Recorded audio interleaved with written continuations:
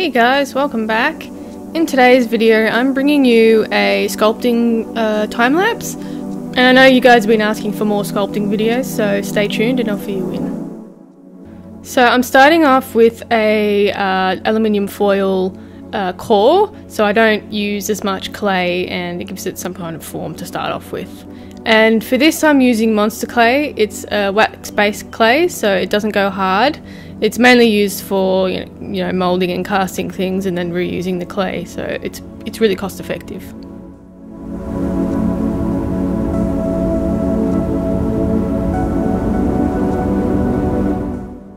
So with Monsterclay you heat it up in the microwave for about 2 to 3 minutes and it becomes quite soft and you can sculpt bigger things quite quickly.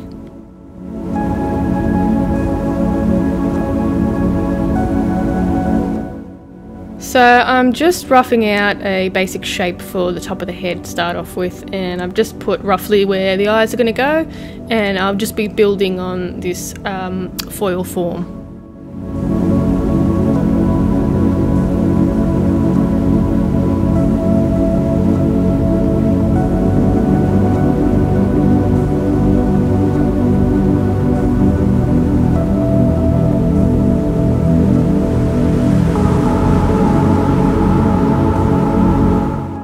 So I've recently started sculpting a new dragon doll, and I wanted to do something a little different and a little bigger and more elaborate. So I'm doing a new dragon sculpt, and it's heavily inspired by Game of Thrones dragons. It's not exactly the same. I wanted to put my spin on it a little bit more, so there are slight differences between the two dragons. So this sculpt has 4 parts to it. It has 2 interchangeable jaws, one open mouth, one closed mouth, the top part of the head and the tongue. So I'll be casting those in 4 different parts as well, and I'll be taking you through the lower part of the jaw in another video. So this video is primarily the top part.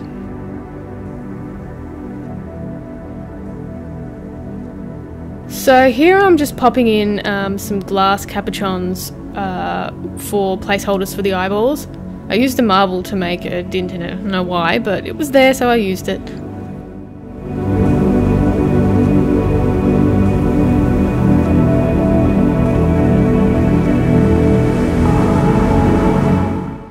Okay, so I'm just building up the nostril area a little bit more. So I'm just using this little upholstery pick to rough out the nostril area. My needle tool broke and I needed to fix it, so this is all I have at the moment. So note to self, you can use any tool to sculpt anything.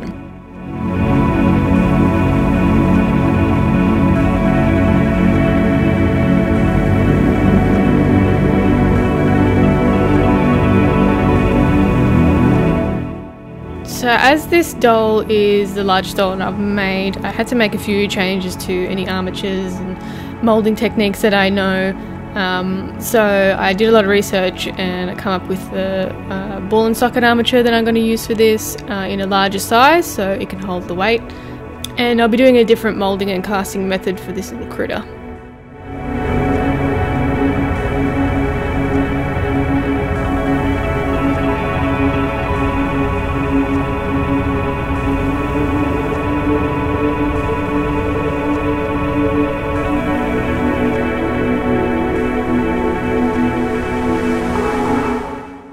So I have this habit of using my nails as a rake tool, like some kind of savage.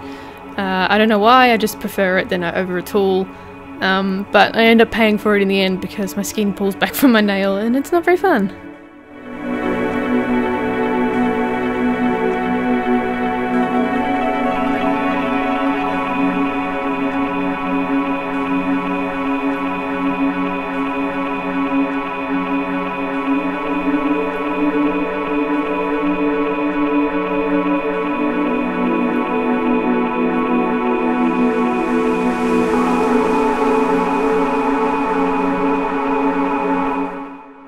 Alright, so I'm just building the shape around the mouth a bit more.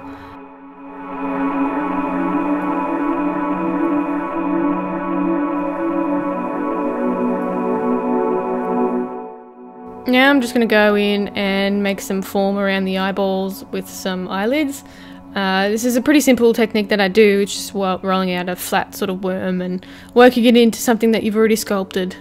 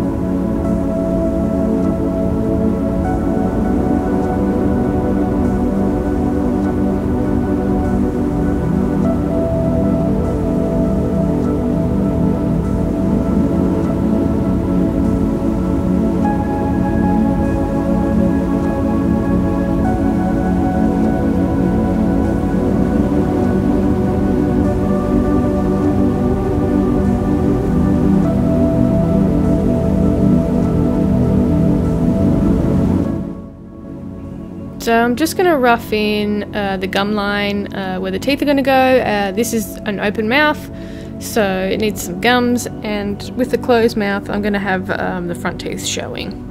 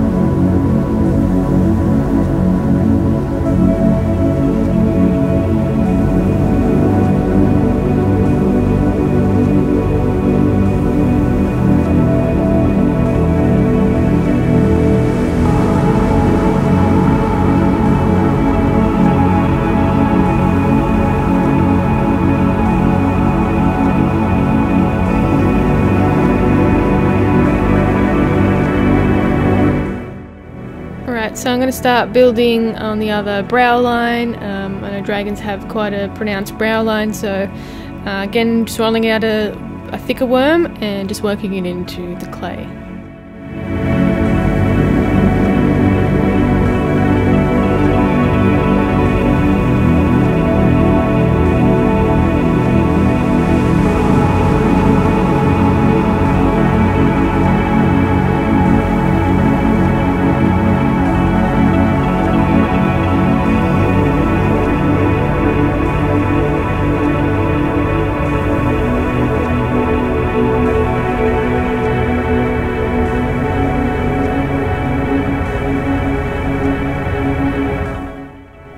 This got a little bit difficult at sometimes using the Game of Thrones dragons as a reference point, because the dragons all have physical differences, and I only noticed that until now. They're not all the same. So Drogon has a different type of chin than what Viserion and Rhaegal have. So the closed mouth is more like Rhaegal, and open mouth is more like Drogon.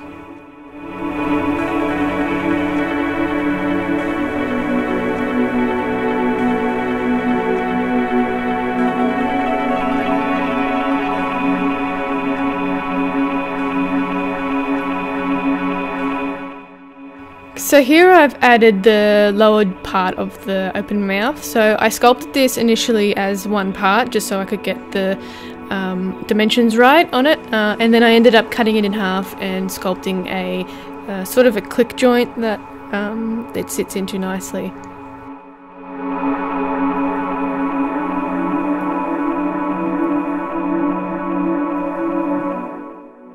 I'm just roughing out the little, I don't know what you call it, gummy attachment on the side of the mouth of the dragon, so I'll end up adding some more flesh to the outside of that so it'll become more pronounced a little later on.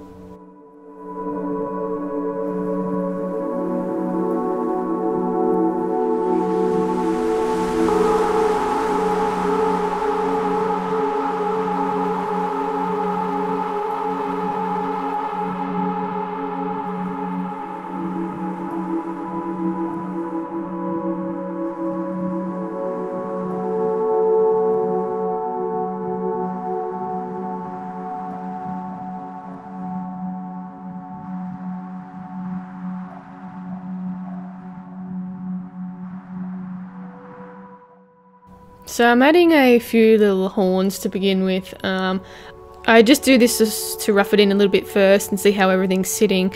Once it's been cut in half, I'll then refine everything and add more horns and stuff.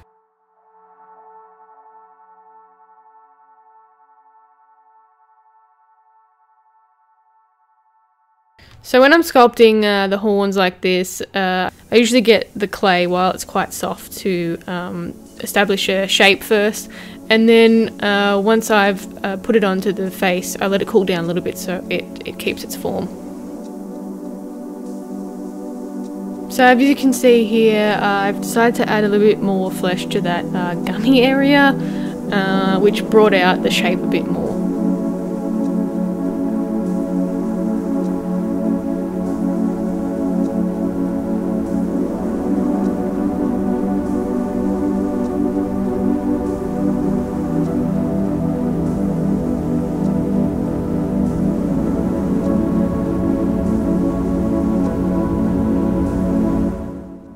So I'm just going to be adding some more horns for the next X amount of minutes, so I'll let that run through and I'll come back to where something's different.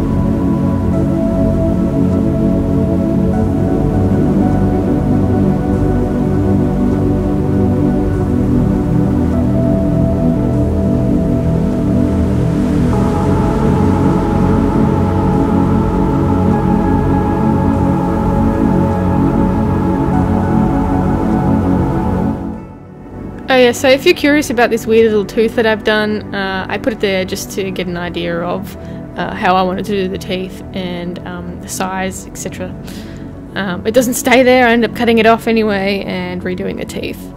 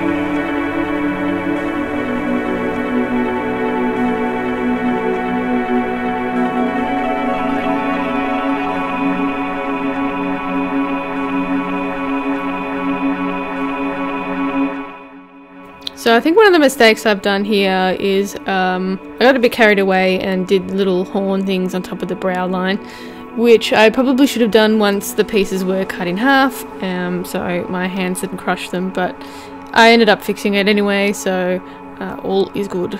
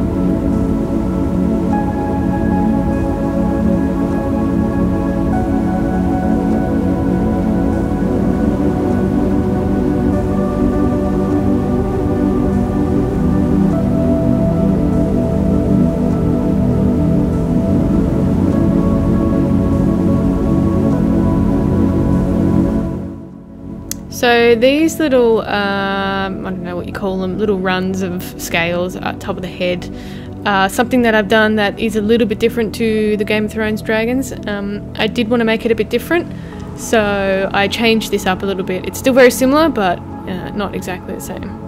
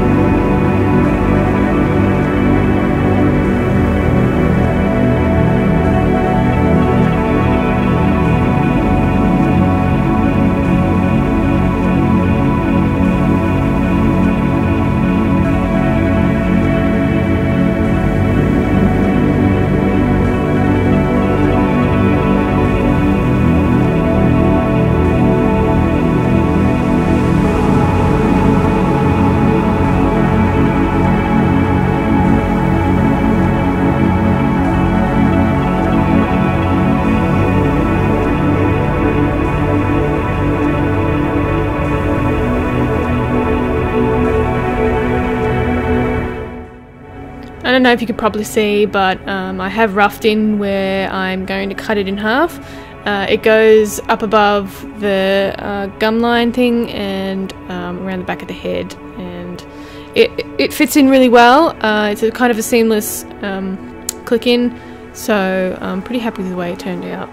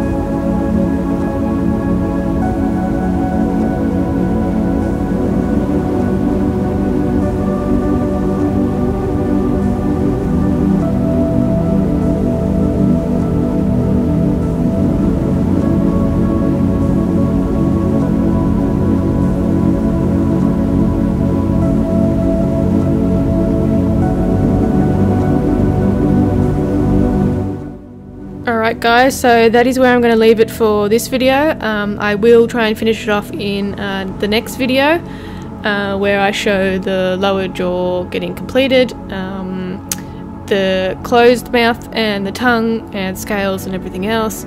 At this point it's taken about 10 hours to do this bit, and I've really enjoyed doing it so far. It's the biggest and most elaborate thing I've done so far. Let me know in the comments who your favourite dragon is from Game of Thrones. Mine's definitely Drogon. How can it not be? It's definitely a mama's boy. And if you want me to sculpt anything or make any dolls or anything like that, leave it in the comments down below. If you liked the video, give it a thumbs up and subscribe, and I'll come back with the next video. Bye!